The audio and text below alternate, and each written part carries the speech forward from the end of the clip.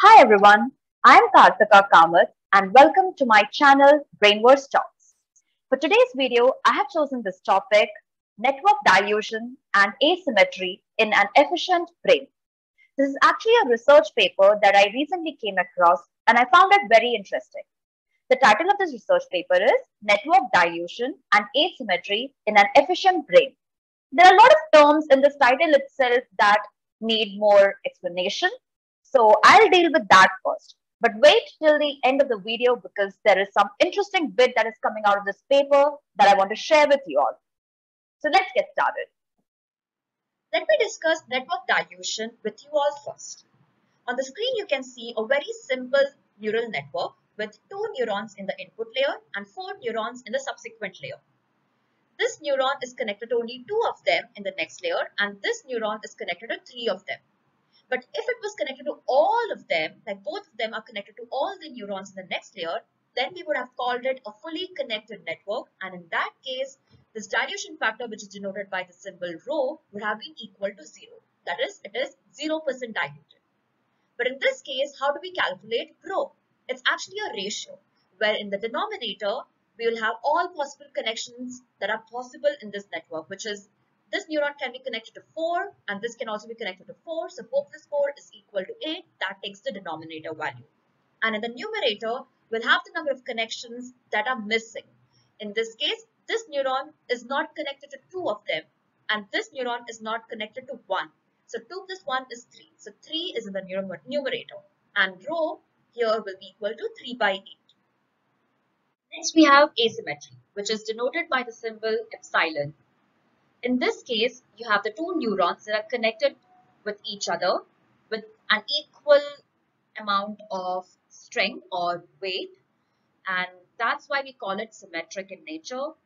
And in this case, epsilon will be equal to 0. In all other cases, epsilon will be equal to 1 and will have an asymmetry kind of a situation. Like over here, we have the 2 neurons, although they are connected to each other, but they are connected with different strength or different weights. So it's still asymmetric in nature. Finally, we have efficient brain. In this context, the efficiency of the brain is given by these 3 factors. First, memory capacity, that is the storage capacity of your brain. Second, association speed, that is the time it takes to connect the input stimulus to a particular stored memory in your brain. Third is energy consumption, that is the amount of energy that is consumed to make this kind of an association. Before I jump into the crux of this paper, let me discuss a few more things with you. First, what is a recurrent neural network? A recurrent neural network is a special type of an artificial neural network. So not just the input, it also has a feedback. So feedback is the new addition from what we generally know of an artificial neural network, right? So what this feedback does is that in RNNs, they introduce a concept of memory that helps them store the states or information of previous inputs to generate the next output of the sequence. So you can visualize it better if you unfold this particular segment, and after unfolding you get something like this. So there is an input and the output calculated at this stage is fed into the next layer and the output is again fed to the next. So basically, along with the input that it's getting at every stage, it's also getting the output from the previous stage. And both of that is taken together to calculate the final output at this particular stage, which is then again fed to the next stage. Next, we have Hopfield network. A Hopfield network is a special type of RNN that is single layered, as you can see on the screen, and in which the neurons are entirely connected. That is, each neuron is associated with other neurons. This was introduced in 1982 by John Hopfield in order to demonstrate the memory collection and retrieval in the human brain. In this paper, a discrete time recurrent neural network composed of McClock bit neuron is used for the modeling purpose. So what is a McClock bit neuron? You can see on the screen that this neuron processes information something like this. So it gets multiple inputs and each input is associated with a certain weight. It first does a weighted sum and after that it checks it alongside a particular threshold. So if the sum is greater than that threshold, then the output returned is 1, otherwise it is 0. Like the neuron that you saw in the previous slide, like that multiple such neurons can be interconnected to form the recurrent neural network, and that is what is used in this paper. So to study the dynamics of this paper, this model, you can use this discrete time difference equation. And here you can see Jij is nothing but the connectivity matrix, and that represents the stored connections. That is stored connections or the weights that I was talking about from jth neuron to ith neuron. And then sigma j of t is the state of the jth neuron at time t. And there are two states possible here. It's a binary variable, which is 0 can be resting state and 1 is the firing state. So there's a weighted sum that happens over here from j equal to 1 to n. That is all the neurons that are coming to the neuron I. That is possibly n is the dimension here. So let's say there are n neurons. Remember the Hopfield network. So there are n neurons that are interconnected to each other. So if you take one particular neuron, then there are n minus 1 connections coming to it, towards it. So all of that is taken in a weighted sum format, and then that is compared to the threshold, which is eta. If it is greater than the threshold, then you have a value of 1. That is basically that particular neuron is going to be fired at the next time instance. Otherwise, it's going to be in the resting state with a value of 0.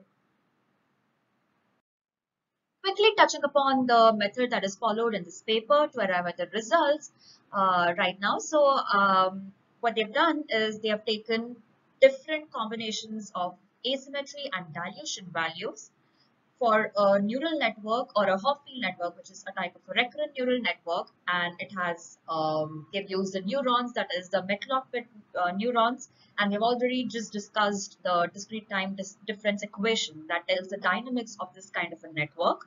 So they've taken this kind of a network with a dimension of n equal to 6. So when n is equal to 6, that means there are 6 neurons, and each neuron can either be in the state 0 or 1. So the total number of possible states can be 2 to the power 6, which is 64 states. So what they've done is with different asymmetry and dilution values, along with the different randomly assigned Jij values, that is Jij is the connectivity matrix, that is a weight associated with one neuron to the other neuron connection. So they've taken this and they have done some sort of a simulation. And with different input states, so there are 64 input states possible, and with different input states, they are observing how the dynamics change, like how the values change from this t time point to t plus 1 time point. And this is what they're observed. This for one particular scenario. This is just an example here on the screen. The circles are the starting state. The triangles are called the transient state. That is, that state is that state is achieved only once from a particular starting state.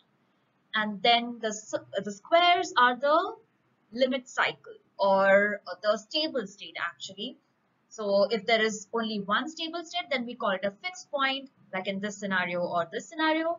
If there are multiple stable states, then we call it a limit cycle of that particular number of things. Like for example, here there are 3.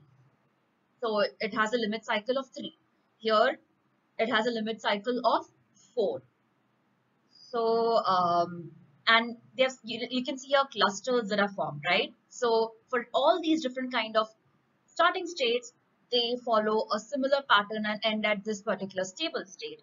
So based on that, they have formed different clusters, and you can see a total of 4 different limit cycles are possible. So C equal to 4, which is also called as the number of attractors that are possible in this particular simulation or this particular configuration. So there are 4 attractors possible, and you can see in each cluster there are different number of new states that are possible are 1, 19, 24, and 20. So this is just an example, and they have done this kind of a simulation for different combinations of dilution and asymmetry values along with different randomly assigned connectivity matrix, and we have come at a result. So now we'll proceed and talk about the result, which is the exciting part. Let's now talk about the result. The first observation is regarding memory capacity. So memory capacity, just to recall, is the number of stored information that is possible in a network. So in terms of the simulation that we saw, that is the number of attractors that are possible in the simulation or in that particular configuration. So here we can see a graph that is memory capacity as a function of the network dilution rho for n equal to 12, which is this lower one, and the upper one is n equal to 8 neurons network for a asymmetric network. So epsilon equal to 1 is taken over here, whereas the rho values are varied from 0 to 1. So you can see somewhere around 0.9 is where we find a sudden increase in memory capacity for both the n equal to 12 and n equal to 18. So the surprising part here is this 0.9% dilution is what is observed in the nature, that is in mammalian cortex and hippocampus as well. So now we know why it is so in nature, because at 0.9% dilution is what the optimum value or the memory capacity is achieved for a given configuration of neural network. So it's not like all the neurons are connected towards each other and everything. So in that scenario, yes, it is good. We might have good memory capacity, but nature tries to optimize things, and 0.9% dilution value it has found works great for it. So you can see in this small graph here, the blue one is the asymmetric 0.9% dilution scenario, and the green one is the Hopfield network, that is fully connected symmetric network. So yes, both blue and green, we find it's having a similar kind of nature, that is basically it is increased with increase in dimension. We are having an increase in the capacity of memory, but the blue one is still better, and it's an optimal way compared to all the neurons being connected towards each other. Second observation is regarding the association time, which is the time required to go from input stimuli or an input state to a steady state. So in terms of the simulation that we saw, what we mean here is that from an input state, the number of transient states that it goes through to finally arrive at the stable state or the attractor. So that is the association time. And again, for an asymmetric network with different rho or the dilution values, association time is compared, and you can see with increasing rho, the association time is decreasing. So again, somewhere like 0.9 is a good optimum value for low association time and along with higher memory capacity. The final observation is on energy. So in the smaller graph, the below graph, you can see with increasing dimension, the energy cost associated for the 3 different configurations. The green one is the Hopfield network, that is fully connected and symmetric. The blue one is the one we have been talking about, which is symmetric. Sorry, the yellow one is what we have been talking about. The blue one is symmetric and 0.9% dilution. The yellow one is asymmetric and 0.9% dilution. So we can see here clearly that the yellow one has the least energy irrespective of whatever dimension it is going to have the least energy cost associated, whereas the green one has the maximum. So here is the difference. So just tying it up with the first observation on memory capacity, where we had seen that the Hawk field works as good as the asymmetric 0.9% dilution, but in this scenario we see that why does not happen in nature? Because if we have a fully connected neural network, then the energy cost associated will be more. Whereas if we take asymmetric 0.9% dilution kind of a configuration, then the energy cost associated will be less, along with having a good memory capacity as well as memory retrieval or the association time. Just to complete this, I'll quickly tell what energy cost or how is that measured in the simulation. So you know the states that can be obtained for each neuron is either 0 or 1. So in a stable state, if it has maximum number of ones, that is it is in firing state, then the energy used is more. So ideally what we need is in a stable state, there should be maximum number of zeros. So that defines the energy. With this, we have come towards the end of the video. I hope you liked it and you learned something new here. So please like, share, subscribe, and I'll see you with some new topic the next time. And also do not forget, if you want to read in depth about this paper, then I am going to put the citation in the description below. Thank you.